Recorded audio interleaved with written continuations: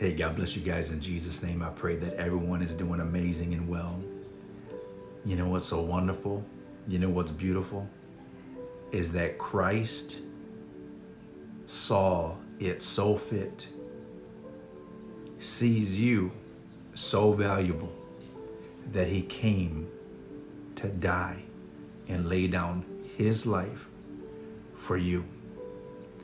He came to be nailed upon a tree, that you would call up, that you would now have the ability to call upon that name, the name that is above all names, Jesus Christ of Nazareth. That in that name is salvation, that in that name is deliverance, that in that name is wholeness, that in that name he came to save that which was lost, to redeem and bring you unto himself, to reconcile your relationship with the Father, to bring you in right standing as sons and daughters in Christ Jesus.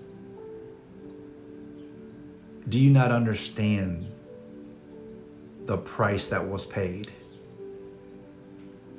See, we sometimes as Christians, we want to sometimes look at life and our life, and sometimes I've heard Christians say, but if I come to Jesus or serving Jesus, I have to give up so much, or I got to lay this down, I got to surrender this, not even fully understanding what he did for you.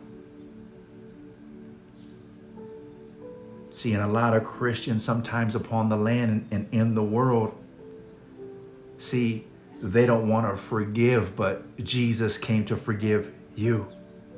See, everything that Jesus came to do was to model the life as being our standard of what we should be living accordingly to.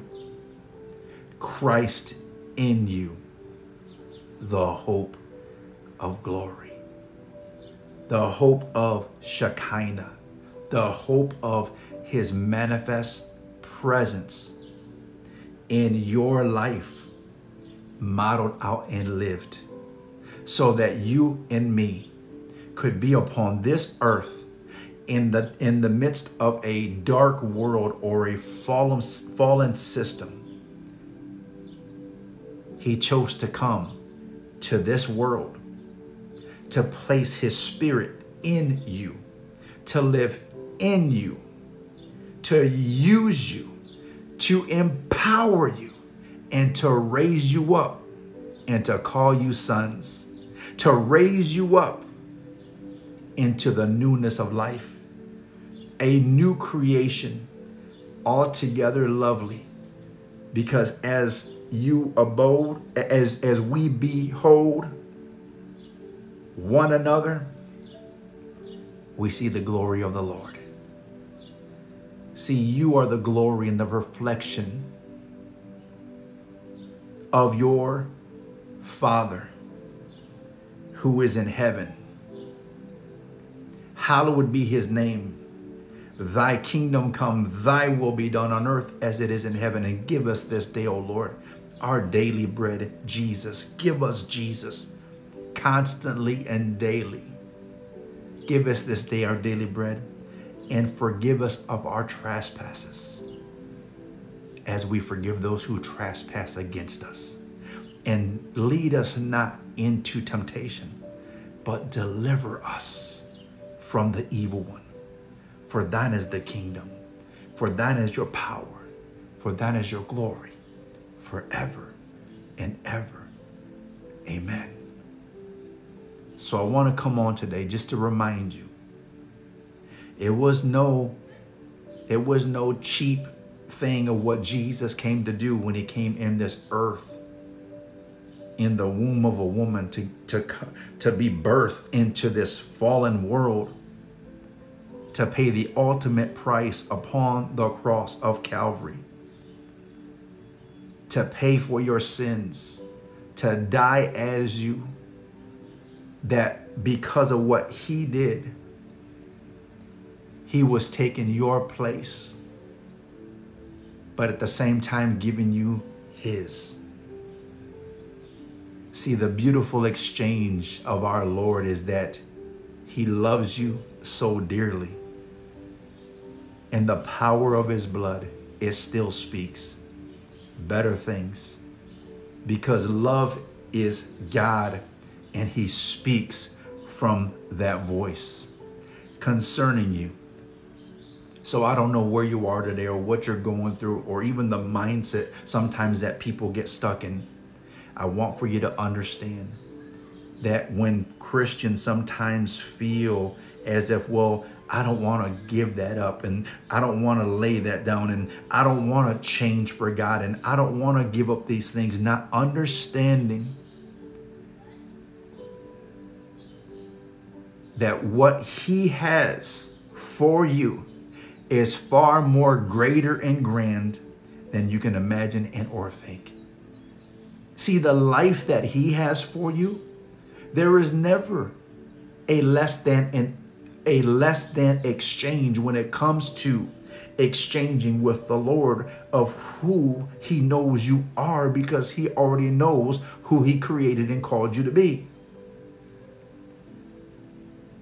But if you never see the value of the price that Christ paid, of what he did upon the tree, of what he did at the whipping post for you and me, if you never understand and come to the reality of how real that is for you in this moment, in this life,